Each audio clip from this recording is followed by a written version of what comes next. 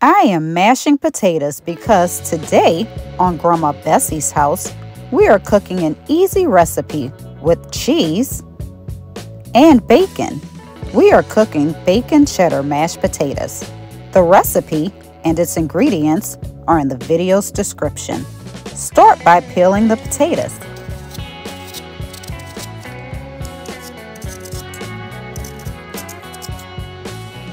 Before we continue, take a second to like and share this recipe.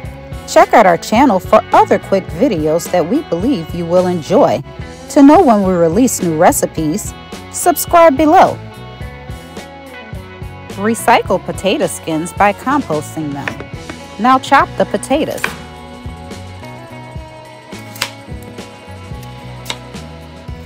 Into chunks. Place them into a pot and cover potatoes with water. Bring potatoes to a boil, reduce to simmer, and cook 15 to 20 minutes.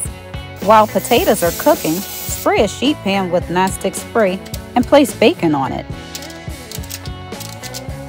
Cook bacon in the oven until it is done to your liking. At Grandma Bessie's house, we like bacon crispy. When finished cooking, place bacon on a paper towel. Hey, let us know where y'all are watching from. We want to know. Drain potatoes and place them back into the pot. Over low heat, add milk and mash potatoes to your desired consistency.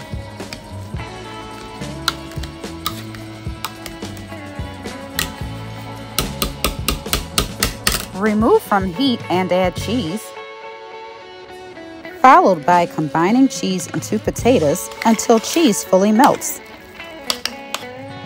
Do you add any extras into your mashed potatoes? Let us know.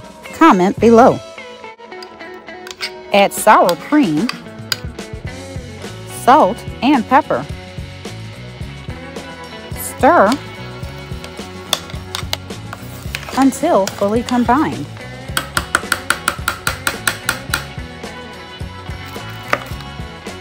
Chop bacon into bacon bits.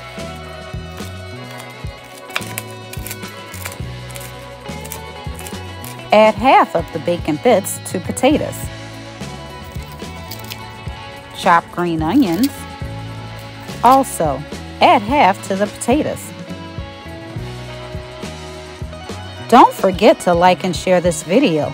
Also help our channel grow by subscribing below. Stir potatoes until bacon and onions are combined and serve. But first, garnish with cheese, the remaining green onions,